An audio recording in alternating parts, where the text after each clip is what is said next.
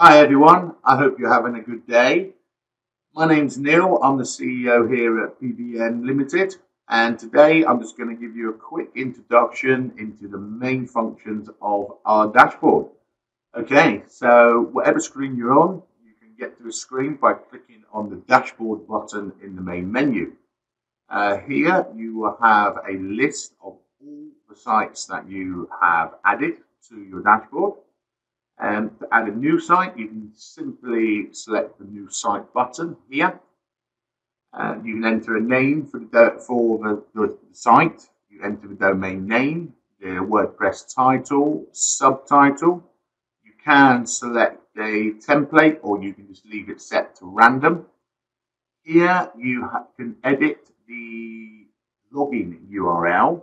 So, for example, instead of it being wp-login, .php or WP admin, you can actually set straight away, very good practice for security, the login URL. Here you can select the CDN and whatever you want to make, and whatever one you want to choose, sorry, should I say. Cloudflare, we have a ton of Cloudflare accounts behind our dashboard to ensure excellent variation of name servers, etc. My own network actually runs on 80 to 85% Cloudflare. Not a problem for me, hasn't been in 15 years. But obviously, it's down to personal preference, so we have a good choice of CDNs in here for you.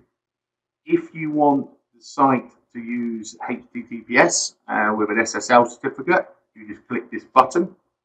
If you want to put www.subdomain in front of your domain name, you click this button. By default, it will install without www unless this button is checked. Okay.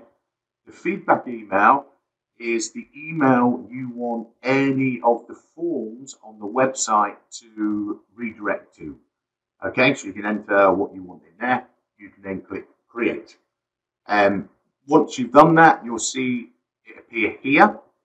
You can, it will start with a status of building, and then it will give you in the message column the name servers, which you need to change the domain to. Okay, and once that's done, it will look like this. I'll just make one quick comment here about the name. If, for example, you are using our hosting platform for more than one network or node, or however you want to refer to it, you can, of course, put in here, for example, the name, anything you like, but you could include network 1, network 2, adult, gambling, whatever you want to put in here, so they're easily identifiable. When you have a lot of domains in here, obviously, all of these are sortable, okay? This will take you through opening a new link to the actual website. This will actually log you into your WordPress admin. So a nice, easy, single sign-on, and no need to worry about, usernames, passwords, crawling through spreadsheets, whatever. One quick click, and you're in. Up here is the amount of sites you currently have, and this is whatever the tariff or package as maximum you're allowed on your current package. Here are the SEO metrics, which are actually called from Majestic. Okay, they're included free of charge with every domain you add. Here is TrustPro rating, and here is the linking root domains. Okay, nice, easy visual. I'll show you a better version of the SEO metrics in just a second, but this is a great quick overview. Okay, so for each site, you have obviously a more extensive set of options. Now, to get to those options, you actually click the name here, okay, whatever that name may be. You'll see here now you have another link that takes you to the website and another one-click sign-in option for the admin, okay? Tells you the template it's on or what you chose, the CDN it's on, its status. Here is your WP username and password, should you want it, okay? In this tab, there's nothing here yet at the moment. I've just added this domain for the purpose of making this video. So here is this will produce charts of the SEO metrics for this domain. So you can instantly see trust flow, root domains up, down, whatever the situation may be, you can see it here, which of course allows you to detect any problem of domains that may be dying off or need that little bit of attention. Okay, here in the backups tab, you have the date of the backup. Okay, the type of backup it is. This one is manual because I ran it to put this data here to show you the state of the backup. Okay, and we automatically back up every site of yours free of charge once a day. And this here stores the last 30 days of backups. Okay, so you've always got 30 days of backups available to you at any time. Now you can also use this button, you can download the backup, okay, keep a local copy of it. This is a one-click restore. You click this button and the website will go back to whatever state it was on that day. And this is a simple delete button, okay. Now here in the little cog icon, you have a further set of options. Here you can generate new WordPress credentials, i.e. a new username, a new password. This gives you access to each site's version of PHP MyAdmin, which we have done completely footprint free. Here is a file manager, which opens a file manager for every single website you have.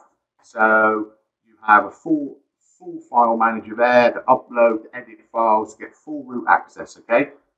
Here is the purge to CDN cache for whatever CDN you're on. Here you can edit the site.